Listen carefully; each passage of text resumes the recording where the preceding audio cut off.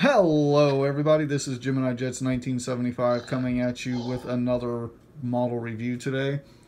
This time I'll be reviewing the Gemini Jets 1-400 Air Canada 737 MAX 8 in the new livery. So let's get started with the box as usual. Move that over. Alright, so you have the typical Gemini Jets box. Gemini Jets made for collectors, two-dimensional computerized image, Boeing 737 MAX 8 trademark, Air Canada logo and titles, and of course look inside. So there's your usual as real as it gets features. There's the aircraft and the item number, GJACA 1709. There's the barcode and your not suitable for children comment. And then this thing, same thing as the opposite side. On the back, got the aircraft climbing, facebook.com/Gemini Jets for news, information, things like that. And of course, GeminiJets.com for the latest releases. Speaking of which, will be announced next week. Today is Friday, early Friday morning, so sometime next week. And of course, 2018 release. Open up the flap. There's your typical, I can't talk. There's your typical 737 MAX 8 program information. Pause if you'd like to read. And then here's information about this particular aircraft. And again, pause if you'd like to read. And then here's the bubble where the aircraft would sit. Alright, so let's move that to the side. And we'll move the aircraft back over here. Alright, so let's do a little bit of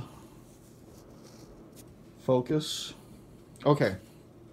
Alright guys, this is a beautiful model. If you have an Air Canada presence at your airport, highly recommend. You will see why here in a moment. Right here is the nose cone. There's your black anti-glare, the mask, which is new to this Air Canada livery. You got the small pitot tubes right there next to the nose cone. There's a Batman hair, most likely. Alright, right here, Star Alliance logo, L1 boarding door. There's the Air Canada logo, Air Canada titles. A little focus there. Come down here, very nice detail. If you look on top, there's plenty of detail here. Yellow and red beacons. Right here is your landing light. There's your beautiful engine, the chevrons in the back. You got the outline of the fuel tank right here. Your two overwing exits plus your egress arrows off of the wing. Come back here. You got the red navigation light. And then right here are your advanced technology winglets with the, for the MAX 8 aircraft. All right, let's come down here. You have your antenna, which is right here in the midsection of the aircraft. There's your Wi-Fi box. Come down here. There's your rear antenna and some more beacons. You got the Canadian flag, your registration C-FTJV. Below that, below the cabin windows, it does say Boeing 737 MAX 8. There is your rear catering door. Right here, your horizontal stabilizers, the APU. Most importantly, your new Air Canada logo, tail logo, the red maple leaf with the black background. All right.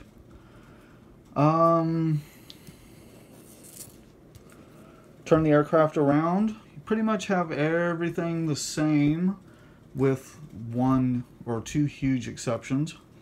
There is your forward baggage compartment. There's your aft baggage compartment. On the wing, of course, you have your landing light, but then you have the green navigation light on the end of this wing.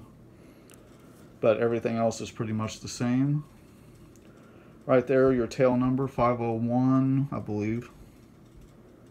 501 sounds good to me. Right here, well, we'll take a look once I flip the aircraft over.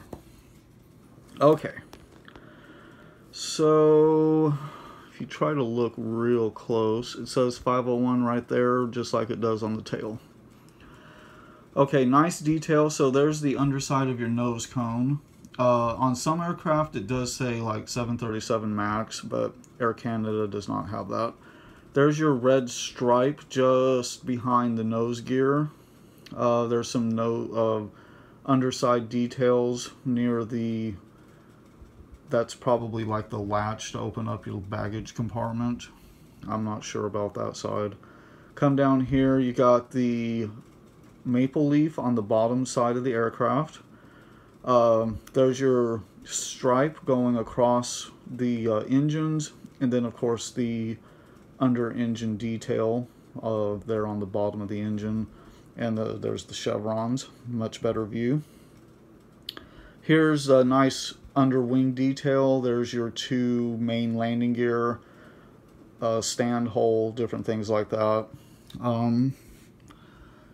Right behind, or right underneath the main, and then of course the main gear stowage point.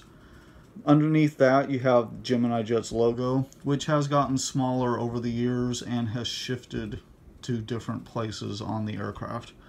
Come back here, there of course the different view of your rear baggage compartment. Right here, that big hump, that is to prevent tail strikes in the case of, during takeoff or any other time. Right back here behind that is, sorry, blowing off the Batman hair. There is your APU access doors, and then of course the underside of the horizontal stabilizers detail. Not a whole lot, to be totally honest. And then there, of course, is your APU exhaust. So guys, actually a really stunning model. I mean, frankly, the Gemini Jet's MAX mold is stunning all around. This is just, one really large highlight of how beautiful the mold is.